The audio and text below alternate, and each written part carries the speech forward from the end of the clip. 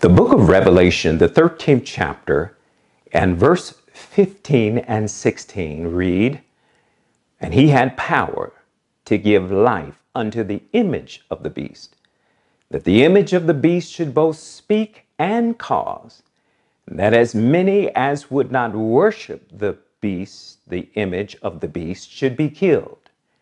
And he causeth all, both small and great, rich and poor, free and bond, to receive a mark in their right hand or in their foreheads." The title of the message is, "Will There Be a Sunday Law?"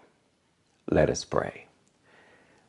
Father in heaven, bless your word, anoint it with your presence, and give us the mind and open heart to hear and to study these things with intensity, that we might fulfill the promise that the wise will understand. In Jesus' name, amen. The Bible declares in the book of Revelation, the 14th chapter and verse 8, "And there followed another angel saying, Babylon is fallen, that great city, because she made all nations drink of the wine of the wrath of her fornication. And the third angel followed them, saying with a loud voice, If any man worship the beast and his image, and receive his mark in his forehead or in his hand, the same shall drink of the wine of the wrath of God, which is poured out without mixture into the cup of his indignation. And he shall be tormented with fire and brimstone in the presence of the holy angels and in the presence of the Lamb." Many have read this and believe, with good reason, that the issues of the last day evolve around the adherents and inhabitants of this earth worshiping on a certain day, and that the world government will enforce a day of worship in which those who choose not to worship on that day will in fact be economically boycotted. They will not receive the mark of the beast, and hence they will not be able to buy or sell. The intent of this study is to simply examine the evidence. Before we launch into our study, I want to do a quick review of where we have come in this series.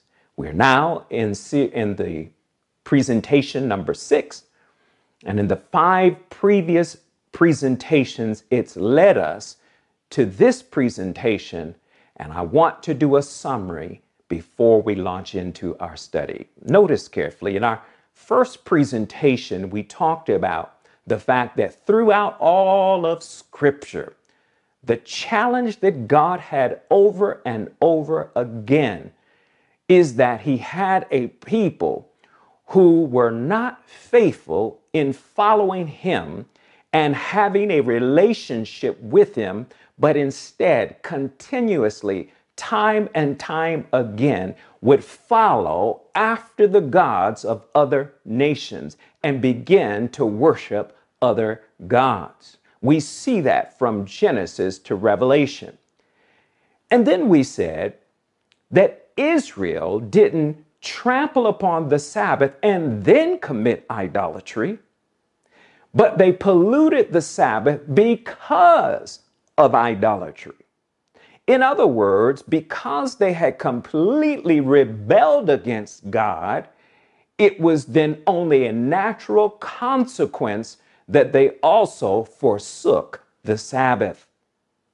And then we talked about the fact that while Rome has changed indeed the Sabbath from the 7th day of the week and was responsible for changing it to the 1st day of the week, it did not, however, officially change the commandment to the first day of the week, as it did by changing the actual second commandment, removing it from the Decalogue and dividing the last commandment into two to literally change the law. And then we went on to say that Babylon is not Rome, neither is it apostate Judaism, but it is both combined. It's not either or, but it's both and. And we said Babylon, or Judaism, received its deadly wound when Christ brought the sanctuary system to an immediate halt when he died on the cross.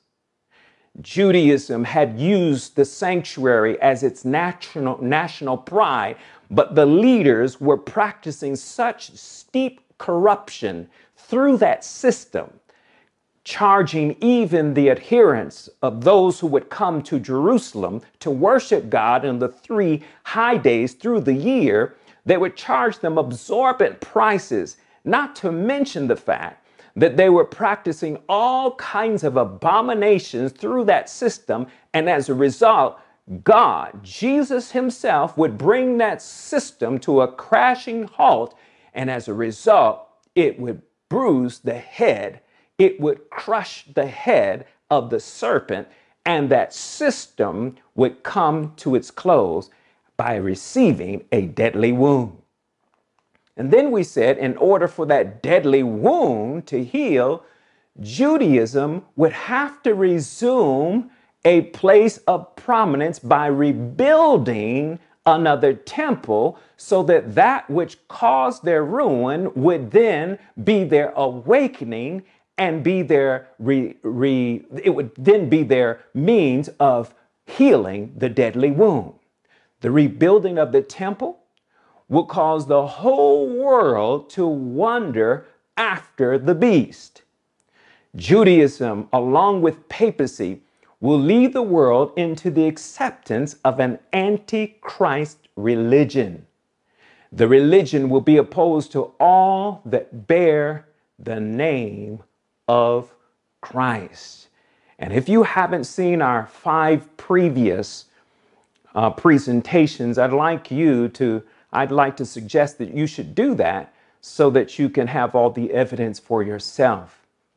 Okay, so here's the question. Why does Revelation 14 and verse 7 say, saying with a loud voice, fear God and give glory to him, for the hour of his judgment is come, and worship him that made heaven and earth and the sea and the fountains of water? And many say, well, if you read the verse carefully, you will find that the elements mentioned that point to the worship of him who is sitting on the throne in heaven points to the fact that they are to worship him who created the heaven, the earth, and the sea, and the fountains of water. And immediately the thought comes, that sounds like Exodus, the 20th chapter and verse 11, which reads, for in 6 days the Lord made heaven and earth, the sea, and all that in them is, and rested the 7th day. Wherefore the Lord blessed the Sabbath day and hallowed it. And so there we have it. We can see the parallel. Then in Revelation 14:7, it points out that we are to worship the one who created the heavens and the earth and the sea and the fountains of water. And then Exodus tells us to do the same thing. Before we go on any further, I want to say this. Does God command us to worship him on the day that he has set aside, the 7th day of the week, the Sabbath? Absolutely. I wanted to make that clear. Let me say that again. Does God command us to worship him, those who love him? Because the Bible says, if you love me, keep my commandments. And the 4th commandment is the commandment that commands us to keep and to worship and to honor God on his holy Sabbath day. And yes, the Bible commands us to do so. I want to say that up front. But does that mean that the issue surrounding the mark of the beast will lead to whether we observe a certain day or not. Will it evolve around the worship of Sunday? And that's the question we need to ask. And while it seems plausible that that is certainly a great possibility, we have to ask ourselves, based on the evidence from the Word of God, can we justify that? And so I want us to take a look at something. You see, what I believe and what the Bible, I believe, tells us is that God is a peculiar God. And while God expects and desires for us to worship Him and observe His seventh-day Sabbath, it's much larger than that, because God doesn't want us to keep just one commandment. He wants us to keep all the commandments. And in fact, in Revelation, the 12th chapter, in verse 17, it gives the idea that Satan is angry with a certain group of people. And what people are they that Satan is angry with? The Bible says the remnant. And who are they?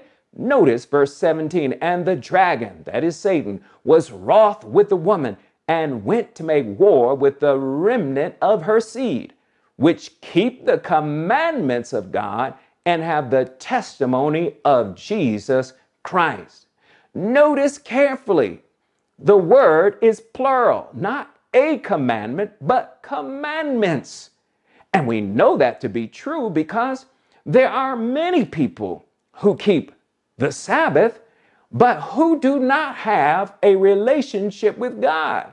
One being, of course, during the time of Christ, the leaders, the Pharisees and the Sadducees, the Sanhedrin, they kept the Sabbath, but they were also responsible for taking the life of the Messiah. So it can't just be only about a day.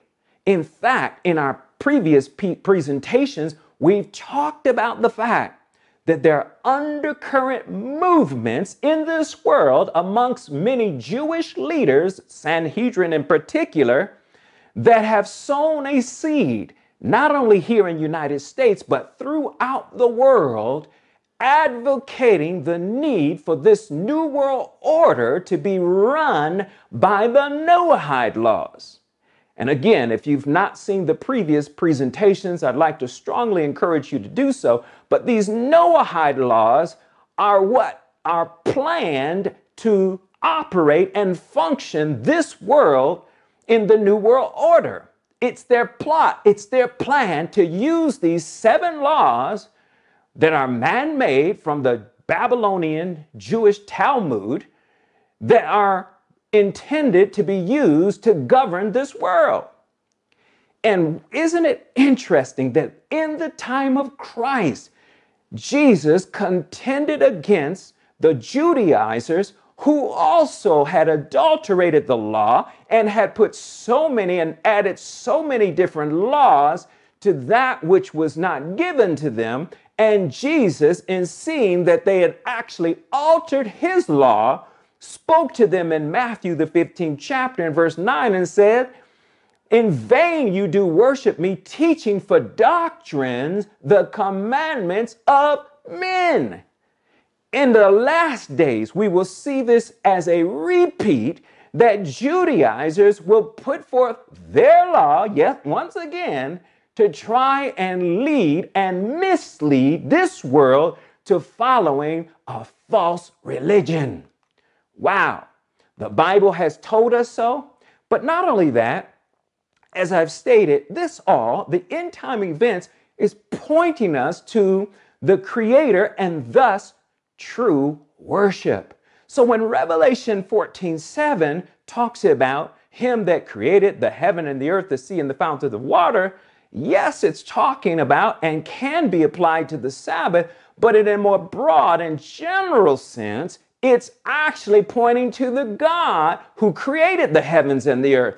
And that what literally John was saying to us through the pen of inspiration is that we ought to serve and identify who we serve, not by those gods that are supposedly from the monotheistic religions that believe that, Heavens were created by one God, water was created by another God, and trees were created by another God, cows were created by another God. No, there is one God who created the heavens, the earth, the sea, and the fountains of water, and everything that exists. And the Bible is pointing us to the worship of that God, and not simply to a day. In fact, notice Jeremiah 10 and verse 11, thus shall ye say unto them, the gods that have not made the heavens and the earth, even they shall perish from the earth and from under these heavens. Did you notice what God said? He said that the gods who have been worshiped, that people believe, have created things. He says those gods, and by inference, what he's saying is those who worship those gods, they will perish from the earth. Wow. Not only that, but in Jeremiah 51 and verse 44, the Bible says this, and I will punish Bel in Babylon and will bring forth out of his mouth that which he hath swallowed up, and the nations shall not flow together any more unto him. Yea, the wall of Babylon shall fall. Babylon is fallen, is fallen. Notice verse 47, therefore behold the days come, I will do judgment upon the graven images of Babylon, and her whole land shall be confounded, and all her slain shall fall in the midst of her. Notice God says that the day and time is coming where there will be a controversy wherein God will win that controversy and show to all the inhabitants of the world that he is the true and living God. And how will he do that? He will show, he will reveal through the power of judgment, he will crumble the other religions. Why or how? He will do so by bringing judgment upon those who choose not to have a relationship with him. Hence, the Bible is revealing yet once again that it's all about worship. Will you worship the true and living God, or will you choose a false system of religion and choosing thereby a false God? And of course, in the last days, the Antichrist will come. Satan himself will appear as if he is God himself, and many will fall for it. But those who are truly wise, the Bible says that even if possible, the very elect would be deceived. So it's going to be a delusion of such magnitude. This being is going to be so majestic and so royal and regal that many will believe truly indeed that this is the Christ. But the Bible tells us that when Jesus comes, he will not touch the earth. The Bible says every eye shall see him, and we which are alive and remain shall be caught up. Hence we know and understand that the true and living God will not touch this earth. And hence the wise will understand. Well, there's some who say, well, Pastor Art, what about Ezekiel, the 8th chapter? Because there it talks about sun worship. It talks about, essentially, it's talking about, Sunday observance, a Sunday law. Well, let's take a look. Ezekiel 8 and verse 16. And he brought me into the inner court of the Lord's house, and behold, at the door of the temple of the Lord, between the porch and the altar, were about 25 men with their backs toward the temple of the Lord, and their faces toward the east, and they worshiped the sun toward the east.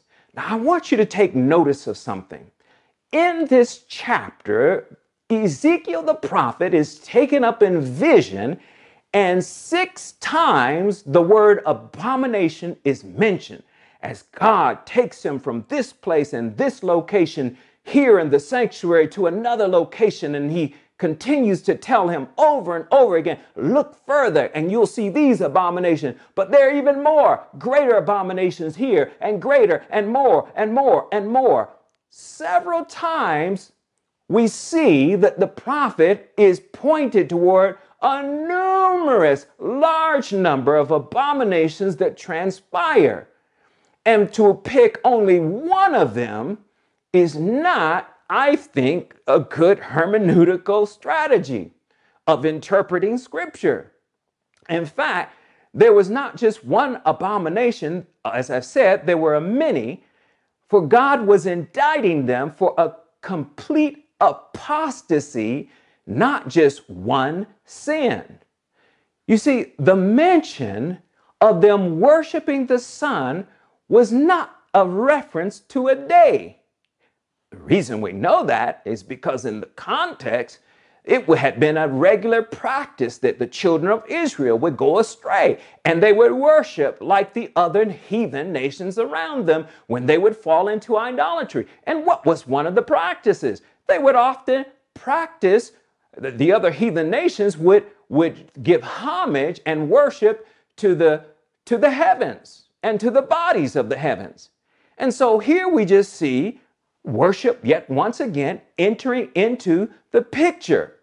And we know that, of course, that Sunday itself, the worship of the day, Sunday, didn't actually appear on the scene until about the 4th or 5th century in the Council of Laodicea with Constantine, where the law was eventually changed over, hundreds of years. And voila, today, Sunday worship is a norm. But back then, Sunday was not the day. And I know some of you saying, well, no, it's just symbolic. Well, actually, it can't be just symbolic because they were really actually worshiping the sun.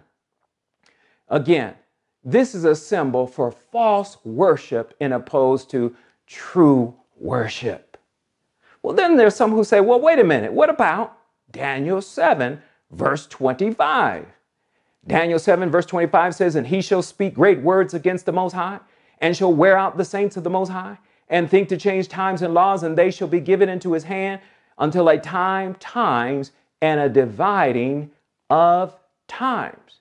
Now here we see that this entity, this little horn power, arrives on the scene, and the Bible says, identifying who he is, he would seek to change times and laws. And so we naturally, with good reason, we would say, wait, that just certainly points to Sunday worship. Well, I will agree that it does point to what this power will do. But what it does not do is tell us how he will do it. For example, we know that the papacy is largely responsible for having already changed the Sabbath from the 7th day to the 1st day of the week. But in this verse, do we find nowhere where it says how that will take place? In other words, it does not suggest that the change will occur at the time when the mark of the beast goes forward. It's already been changed. So it's not as though the mark of the beast is somehow a new addition to the papacy's agenda. No. So in other words, it tells us that he will change times, meaning the day of worship, which he has already done, but it does not tell us how, in other words, bring about the mark of the beast. Nowhere in the previous scriptures or thereafter does it specifically mention that he will change this day, this law, when the mark of the beast comes forward. Now, another question we have to ask ourselves, and I think, I'm not being facetious by saying this, but, if there comes a time when the Antichrist comes forward and he announces to the whole world, I have now just changed the Sabbath from Saturday to Sunday, and you must all obey. Many people are going to scratch their heads and say, huh? And the reason I say that is because all around the world, most of Christianity, and especially those who are part of the Roman Catholic tradition, they worship on Sunday anyway.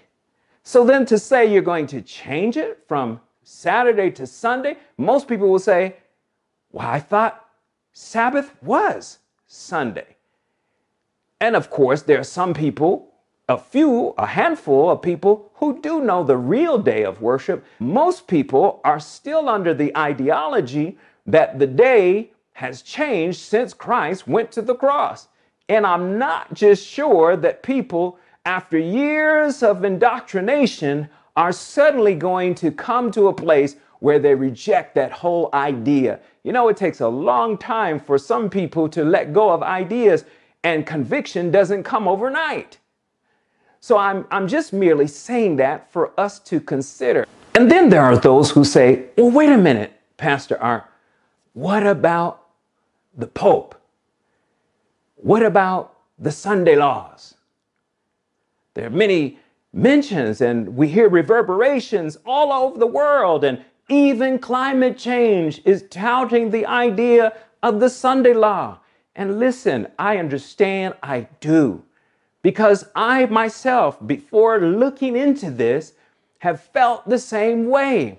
But I just want to say this: Sunday laws can and often are put into place in order to regulate a higher sense of morality and to promote spiritual accountability. In other words, if they want to stop commerce, all they have to do is pass a law that prohibits businesses from being in operation. So the governments that be, and we see this happening now in Europe and in other nations throughout the world, they're just simply wanting people to become more spiritual, not necessarily saying that they're trying to enforce and impose a day of worship, but simply to help people be more spiritually conscious, spend more time with their family. And in fact, the Pope himself has promoted this idea of observing a particular day of the week, and of course he means Sunday, as a day to spend with your family, to spend social time, to rest from the hustle and bustle. And oh, by the way, in doing so, because you're not out and about consuming, so much, using so much CO2, that you can also preserve the planet as a result. But the end time worship evolves around the worship of a person or a religion and not so much a day. And what do I mean by that? Well, in particular, for example, Revelation 13 and verse 4, and they worship the dragon. That's obviously a person or Satan himself. And they worship the beast, saying, who is like unto the beast? Who is able to make war with him? So here, really in a very direct way, the book of Revelation talks to us about the fact that the end time issue evolves around worshiping a person or the religion put forth by that person. And in fact, what we have said on a continuous basis is that very often we can see, in fact, in most religions, monotheistic religions, there's a teaching that there is a Messiah complex or a Messiah individual of sorts in almost every major religion. In Zoroastrianism, there is Soshiant. In Judaism, of course, they're looking for the Messiah. In Buddhism, they're looking for the Maitreya. In Hinduism, they're looking for Kalki. In Taoism, they're looking for Lihang. In Babism, he whom God shall make manifest. In Islam, within the Sunni tradition, they're looking for the Mahdi. And in Islam, the Shiite tradition, they're looking for Isa. And of course, the Mahdi or Isa is none other than Christ himself. So you see, the worship, the issue around the end time has to do with worshiping or giving adherence to a person or a religion. Well, what about these statements from Laudato Si'? Many of us have seen these statements, and I was convicted by them myself. For example, on page 286, it says, public authorities have the duty to ensure that for reasons of economic productivity, citizens are not denied time for rest and divine worship. Christians, in respect of religious freedom and of the common good of all, should seek to have Sundays recognized as legal holidays. They have to give everyone a public example of prayer, respect and joy, and defend the traditions as a precious contribution to the spiritual life of society. Notice what the Pope says. He says, in essence, that Sunday should be a day put forth for what reason? To pay a part of the significance of a spiritual contribution to society as a whole. In other words, just as there are other religions that have their spiritual contribution to society as a whole, so also should Christianity employ its use, or I should say, its observance as a means of also contributing to the world peace, the world unity, and the one world religion. And then there's this other statement, page 237 of Laudato Si, that says, on Sunday, our participation in the Eucharist has special importance. Sunday, like the Jewish Sabbath, is meant to be a day which heals our relationships with God, with ourselves, with others, and with the world. The law of weekly rest forbids work on the seventh day. Rest opens our eyes to the larger picture and gives us renewed sensitivity to the rights of others. And so the day of rest, that is Sunday, centered on the Eucharist, sheds its light on the whole week and motivates us to greater concern for nature and the poor. So notice this. Again, he makes it in comparison to the Jewish religion, which observes its sacred day on Sabbath. Now, here's what's interesting. As I've stated over and over again in our previous presentations, that Babylon is not simply Rome in and of itself, but Babylon consists of both Rome and apostate Judaism, and the two will combine together. Listen, we know that there have been plans for many years, and as I've stated in the last presentation, I believe there will be a third temple, and for good reason. The Bible lists several passages of scripture that talk about the temple. Who opposeth and exalteth himself above all that is called God, because he as God sitteth in the temple of God, showing himself that he is God. Well, here, this Antichrist figure, this abomination of desolation, shows up in a temple. And yes, I believe it's a literal temple. And Jesus, just as in his day, talked about the abomination of desolation when the armies of Rome would actually enter the city of Jerusalem, go into the sanctuary and destroy it, burn it to the ground along with the city. So likewise, in these last days and time, there will be a temple erected. So we're going to see an alliance of sort between the man of sin, the papacy, and the Judaizers, apostate Judaism, come together and be able to have their days of worship. Because if you recall in our previous presentation, we said that this temple is being built for the purpose of all religions being able to come and to worship there. And they base it on Isaiah 56, which says, my house shall be a house of prayer for all people. Now, I don't know exactly how they're planning to do it, but I think that one of the ways they could perhaps put forth a plan and idea to implement it is that perhaps on Fridays, which is the Muslim sacred day of observance, they will be able to use the temple. And then on Saturday, of course, the Jews, they can put forth their time to spend the whole day in sacred prayer there at the temple. And then those who follow the beast, the papacy himself, they may choose to worship on Sunday. But I don't know exactly how this is going to play out. They may even section off the temple where everyone can use it and use a different portion and have different parts. And maybe they'll create an outer court that can facilitate everyone being able to pray at certain times or whatever. I don't know. But I simply believe that in the end of time, there's going to be a one world religion and not a monotheistic religion, a religion where everyone accepts each other's religion, but the only religion that will not be fully embraced or accepted is that of Christianity. And I know you're saying, well, wait a minute, the Pope, he's a Christian. And we talk about that in our last presentation, where we say, yes, he is, but when you look at how the leaders within the Church of Rome keep the establishment, or I should say, keep the religion, it's a far cry from what the people believe. And I believe that when the time comes, it will simply be a statement of saying, you know what? God is God, worship him, Jesus is not, and that is the new Catholic religion.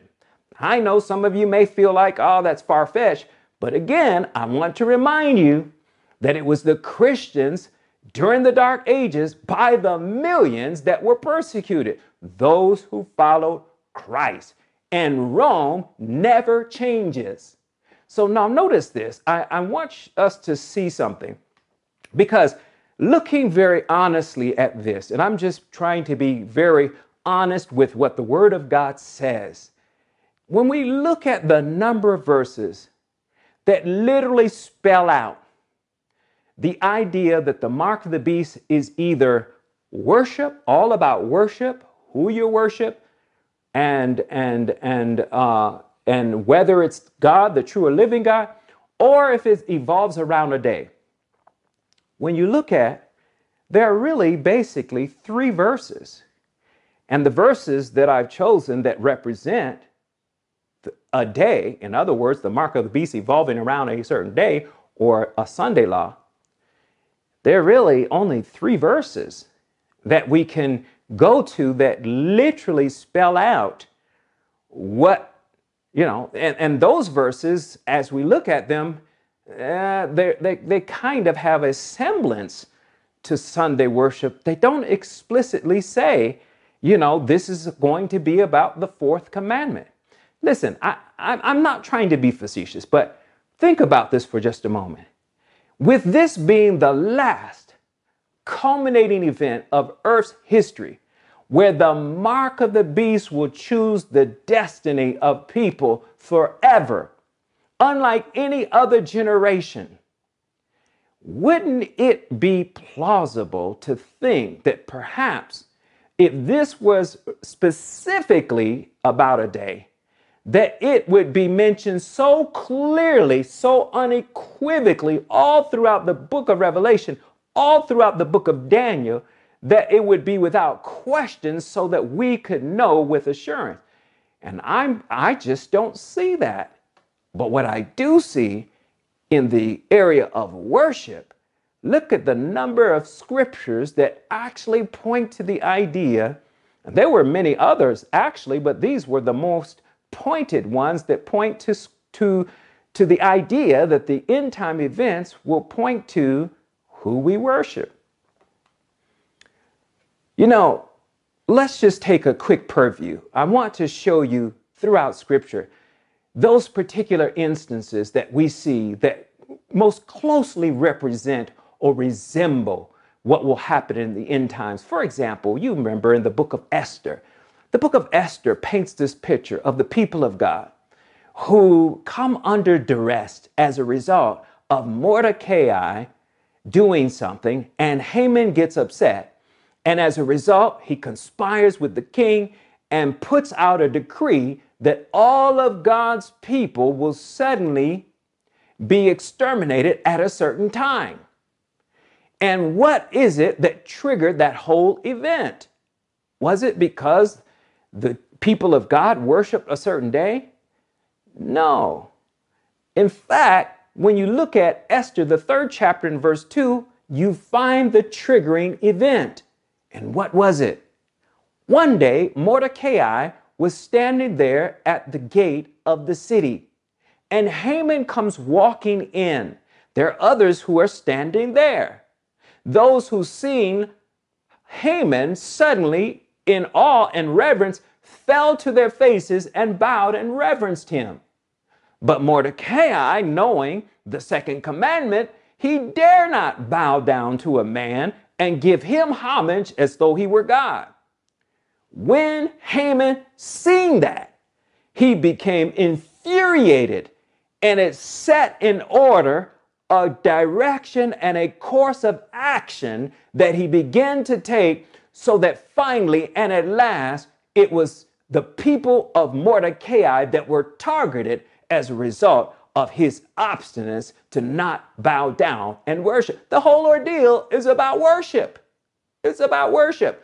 Or what about the book of Daniel? In Daniel, the 3rd chapter, which again gives a kind of reflection that in the last days, there will be those who will be persecuted. And while it even seems to hint to an idea of the time of worship, because the king said, at such time as you hear the sackbut, the flute, the dulcimer, the harp, and you fall down and worship me at such and such a time, he put out the decree that should happen, lest if you don't, you will face the burning fiery furnace. But of course, the Hebrew worthies, knowing and understanding, yet again, the 2nd commandment, refused to bow to an image. Now, there are some who use this story and say, see, this is about the time of worship. When the music plays. But wait a minute. The bigger issue of the story regulates around the bowing down and giving homage essentially to Nebuchadnezzar, who made the image, but specifically that they were to bow down to this image, commit idolatry, and worship the God of Nebuchadnezzar.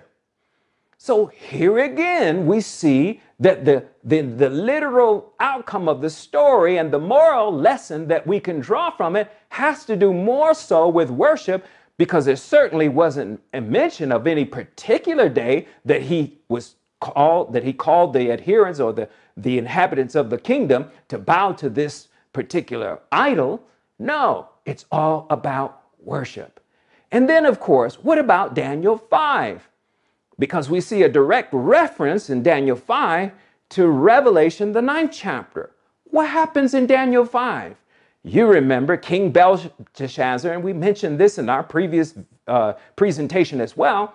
King Belteshazzar is having a party, just enjoying himself, drinking and having a debauchery, and just the festivities of the night were just crazy, until finally he decides, I'm going to take the vessels that came from Jerusalem, I'm going to fill them in wine, and then I'm going to lift my glass and serve and worship the gods that he knew of.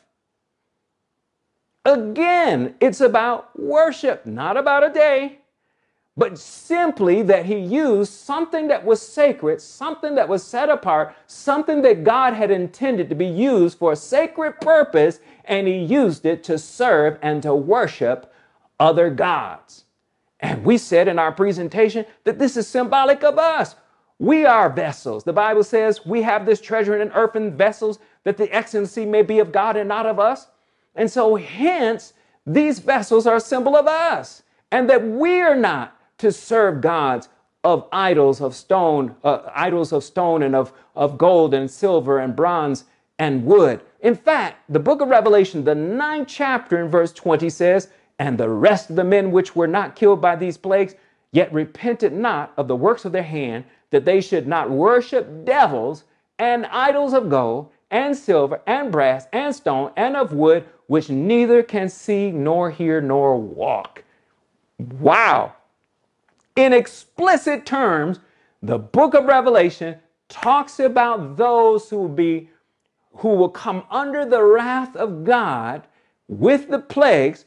And in particular, it names why they will come under judgment. Because they chose to worship gods of stone, of wood, of silver, and gold, and bronze, and so forth and so on. Again, the Bible, and throughout Scripture in the book of Revelation, as we talked about, for example, in chapter 17, Babylon is the abomination, is the mother of abominations. And we looked high and low throughout Scripture and found on several occasions that the abominations that's spoken of is idolatry. Idolatry. So we can see that over and over again, consistently, it has to do with worship. worship in opposed to a day. Now, notice something. I want to shift gears a little bit here and take notice of something. Did you know that the world leaders behind the scene in the New World Order, guess what ethnic background they are comprised of? For example, the Illuminati consist of 20 men in this world who hold the wealth in their hand.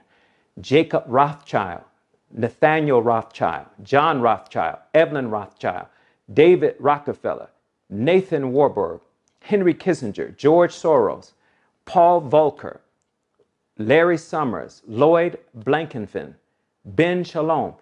These individuals are all of Jewish heritage. Now think about that for just a moment.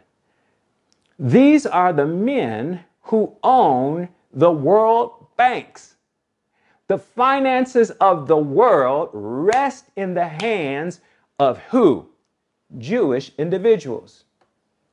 This is taken from John Whitley, 7 Jewish American Control Most U.S. Media.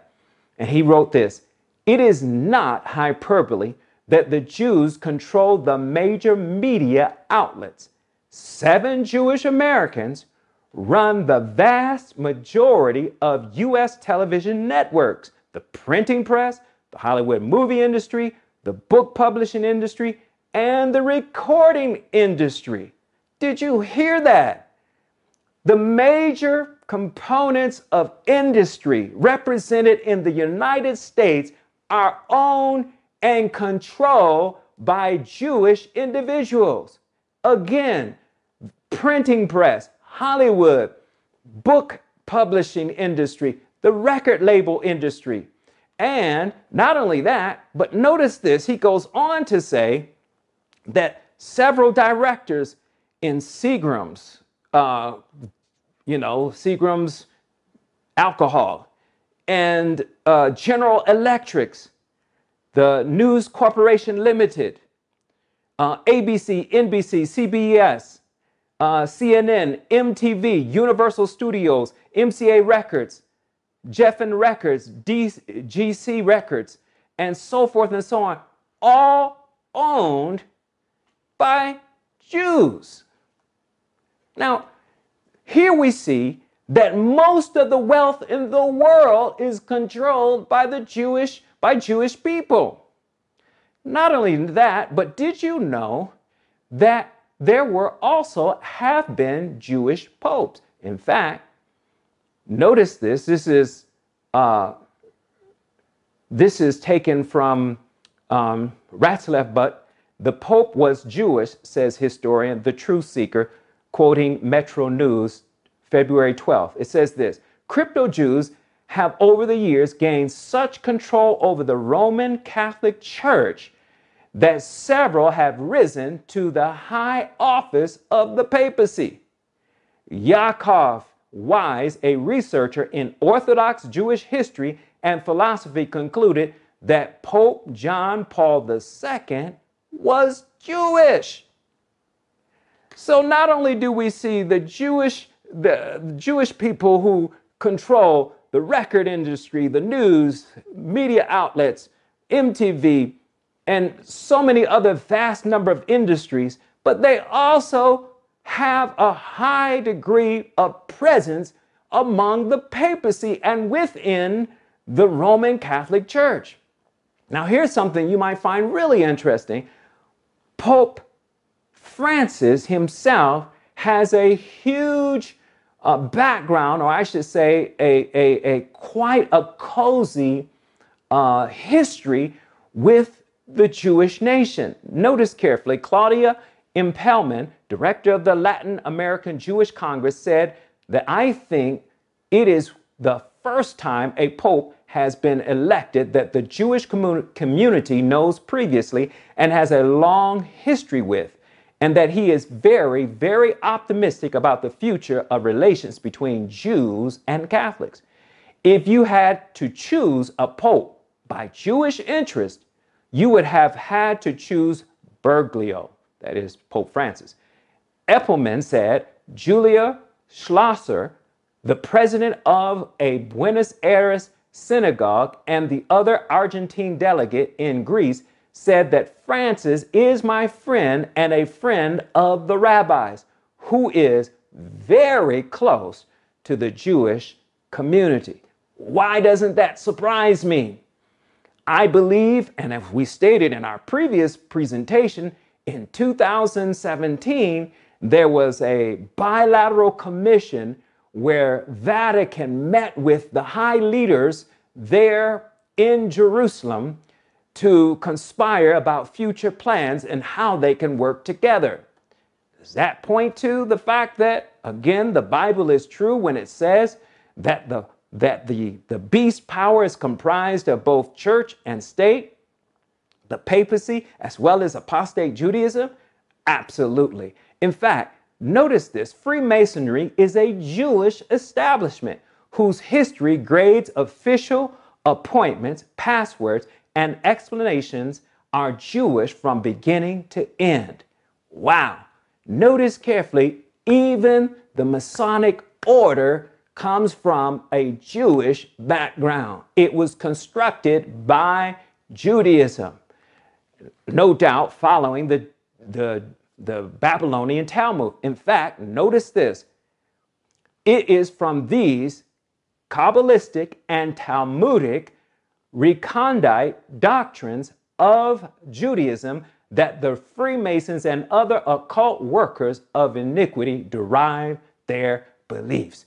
Now, why am I mentioning this? Because do you know that every major leader in this world is a Freemason, or I should say at least 80 to 90% of them are Freemasons. In fact, you can hardly rise to a high level of wealth and notoriety without being involved in some form of secret society. And guess what? We've just been shared. Just been made known through this article that Freemasonry has its roots in apostate Judaism. Now, I want to show you something, because here's another question we have to ask ourselves. That the Sanhedrin that was put forth, and we talked about this in our last video, is that in 2004, the Sanhedrin, the Nascent Sanhedrin, was reconstructed and have had tremendous power and authority, wielding its power throughout the different leaders in the New World. And in particular, we read in our last presentation how they asked and solicited that President Trump would go about his mission in life that God has called him to, and that is to build the third temple and to implement the Noahide laws. By the way, as you recall, in our second presentation, we talked about the fact that the last 6 presidents have signed the Noahide laws, to include Donald Trump himself. So why am I saying this?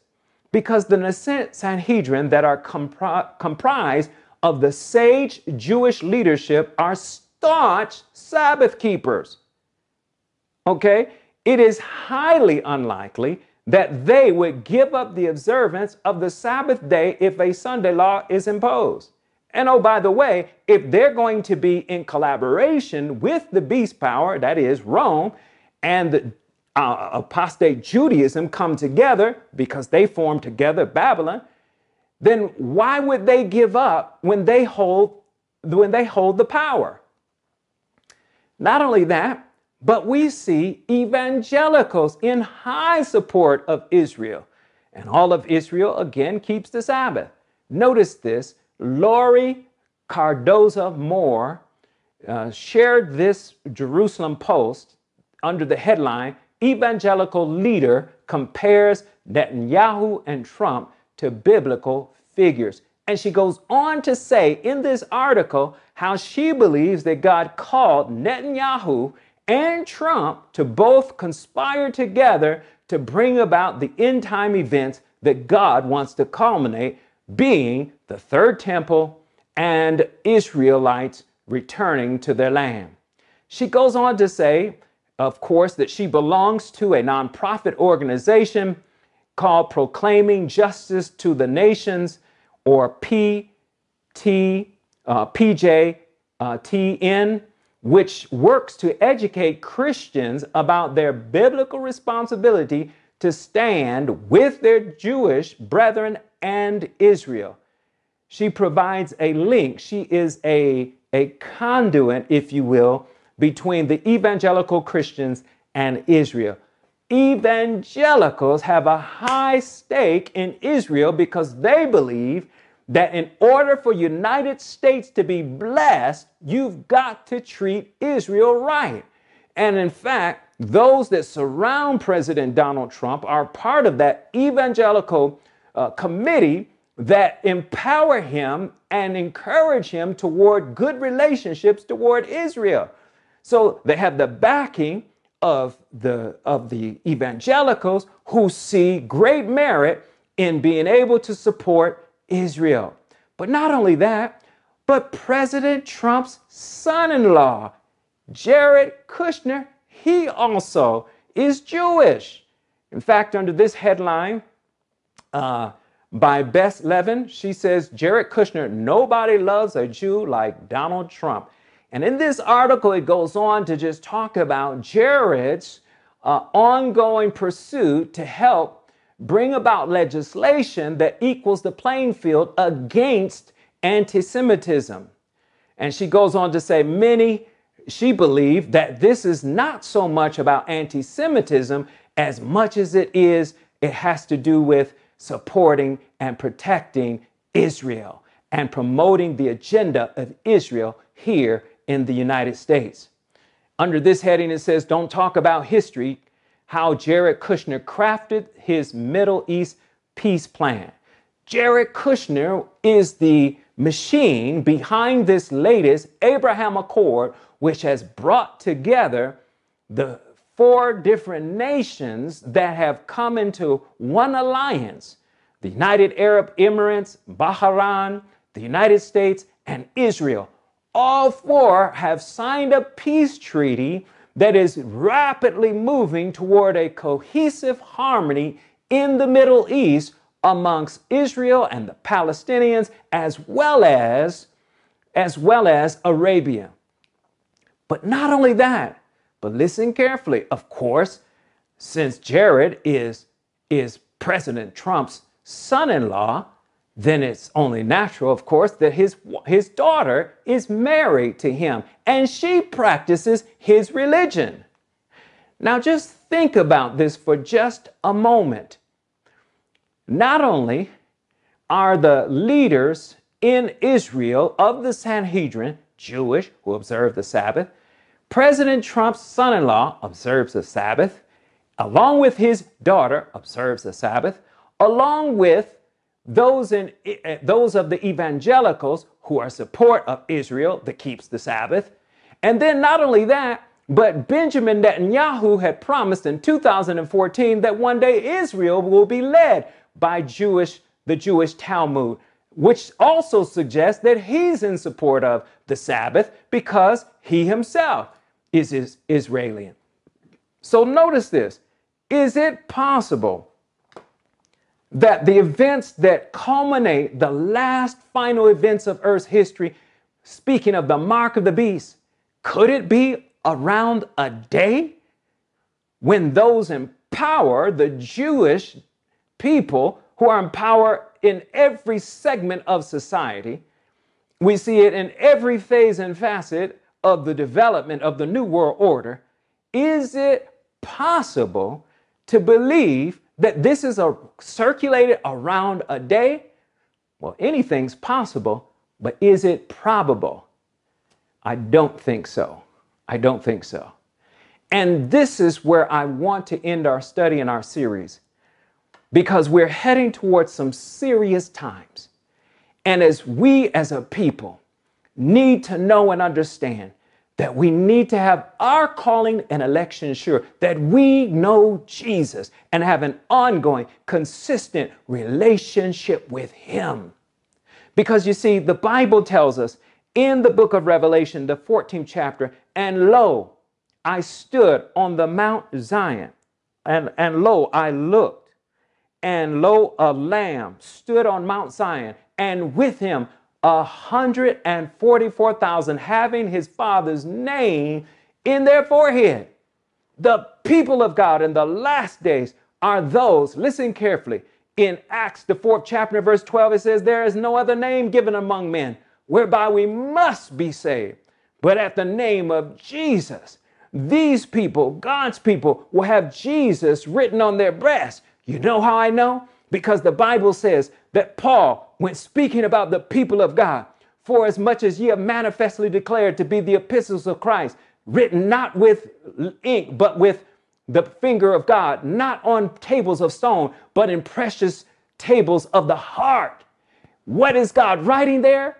In Hebrews, the 8th chapter, it says that God is writing his law on the heart. And what is the law a reflection of? The character of Jesus. So watch this now. Those that stand on Mount Zion are those who have the character of Jesus Christ written across their breast and the Father's name written across their forehead. It was Jesus, the one, the conquering king, who came and wore a crown of thorns, who said, my brow was pierced so yours won't receive the mark of the beast. My hands were printed with nails so that you don't have to receive the mark in your hands.